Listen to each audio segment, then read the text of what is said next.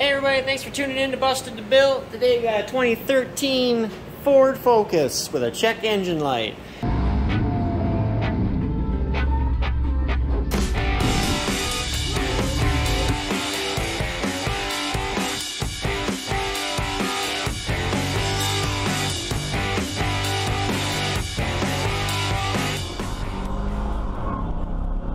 And this is actually kind of a nicer variety of Focus. It's actually got manual transmission in it there, believe it or not, but no complaints other than the check engine light being on. So we're gonna get right into it here and see what's going on with it, see if we can't get her fixed up.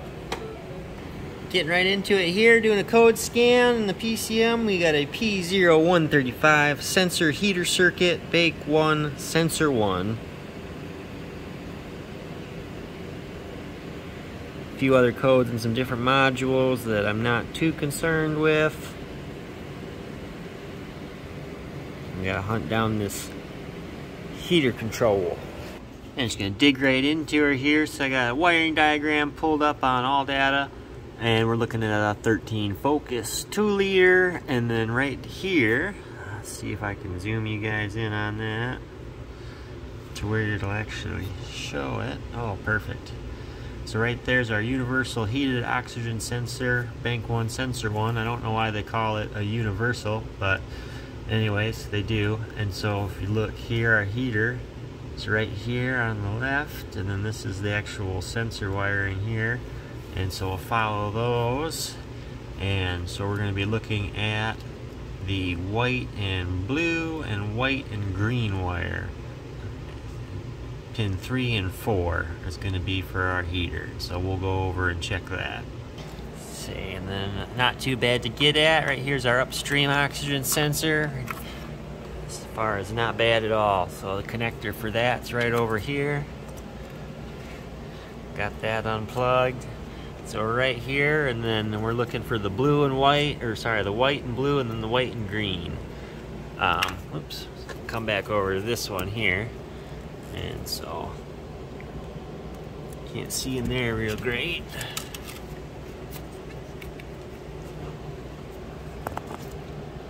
Alright, so right there in the middle, that's the white and blue. Let me zoom in. That's not what I wanted to do. Don't look at my ugly mug. Zoom in here. Alright, so yeah. So right there, there's the white and blue in the middle. On the other side, there's the white and green. So we've got the two middle terminals. Operate the heater there. And so just looking in the connector, everything looks good there. And then also looking in the connector here on the sensor side, don't see any moisture or anything like that. And so we'll go ahead and we'll take a resistance measurement of the heater there and see if it's just burnt out. I'm sure it's probably just that simple. So, alright, so now we got the meter set up here. Check our equipment, make sure our leads are good.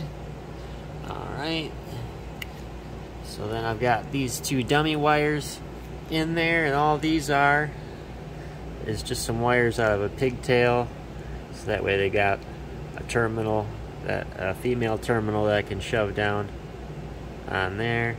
So I got the two middle wires of that connector for the heater. Got one on there, one on there. No continuity through that. So right there, we know we just got a bad heater. So everything else should check out as far as the rest of the circuit here.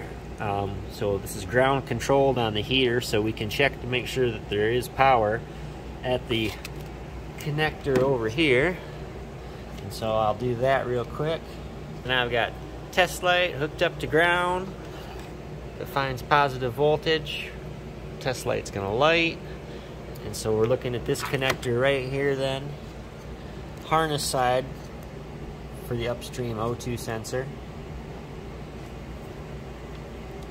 And I've already got the key on, and we're going to be looking at the the white and blue wire is the power feed. And so we'll zoom in there. And So yep, right there in the middle is the white and blue. So middle terminal here, check it. And we do, get my test light in there, I'm zoomed in too far. Back it out here. Right there. So we got positive at the white and blue. Pull it out. Put it back in. So we got power there, and we're ground controlled on the PCMs. I'm sure that's working because it was able to set the code for that circuit, so we know that it's at least doing something. And so let's get a O2 sensor for it. Alright, and then we got ourselves a Motorcraft brand new replacement sensor here. So I'll get this baby unpacked, and then we'll do the same resistance check before we put it in. I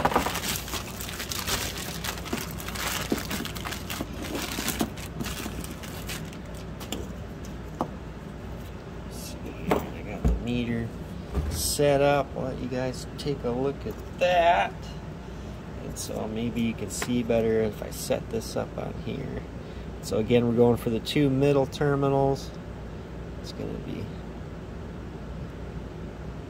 that guy right there. And I make sure I get it on there a little bit better than that. So this middle guy right here.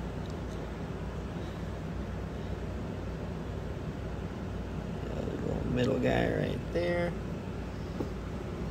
And then you can see we've got about 3 ohms, so that's what a good heater resistance is for this upstream sensor, is about 3 ohms. So now we can pop this guy in, and then we'll check, take it for a test drive, and make sure that everything's all right. It's all about the angle of the dangle.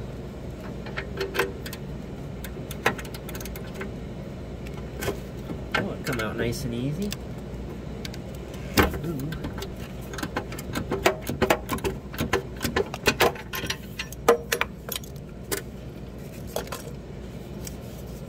Maybe I spoke too soon.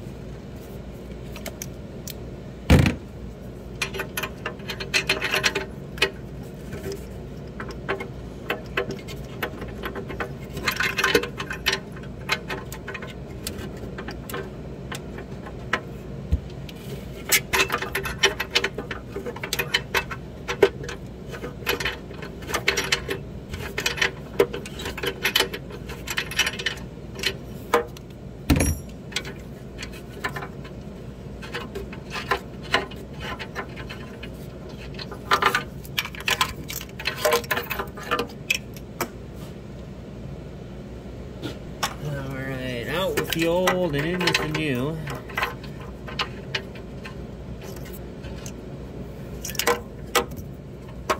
And you always want to be mindful of the harness when you're putting in your new sensor.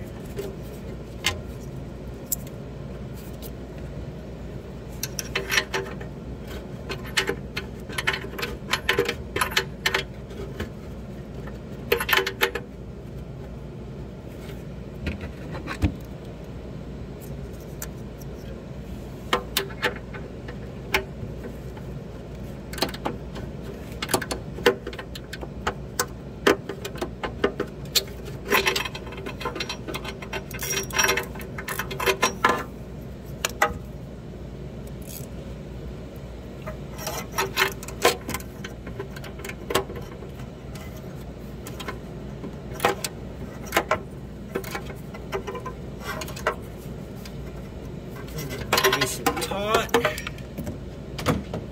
we'll bring this back over here. Okay. And let you guys see here. So here is the connector.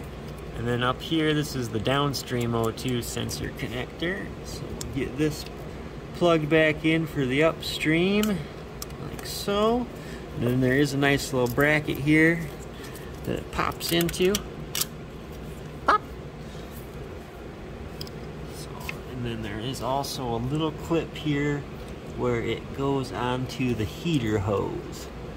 Oh, I gotta transfer it off the old one still.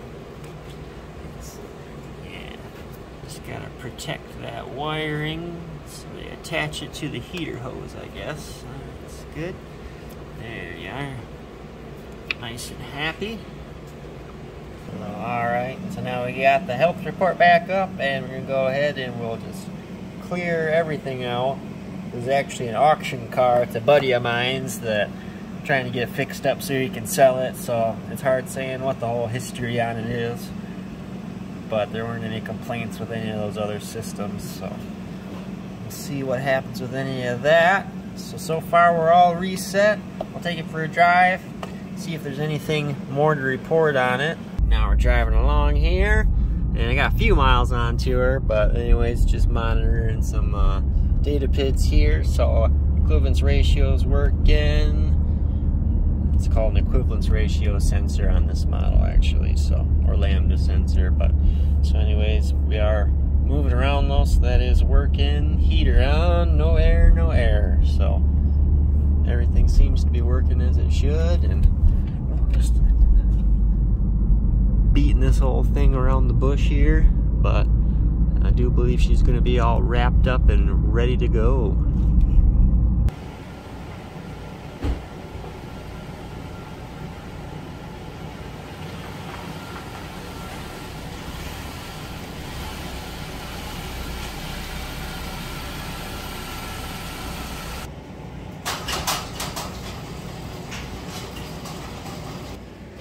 And then we'll read fault codes here one last time, make sure we got nothing happening, no DTCs. So far so good. Thanks for following along. Maybe that'll help somebody if you're trying to diagnose a upstream O2 heater on a 13 or maybe a similar Ford product, and nothing to it but to do it. So thanks for following along, and please like, comment, or subscribe if you enjoyed the content. Thanks for watching.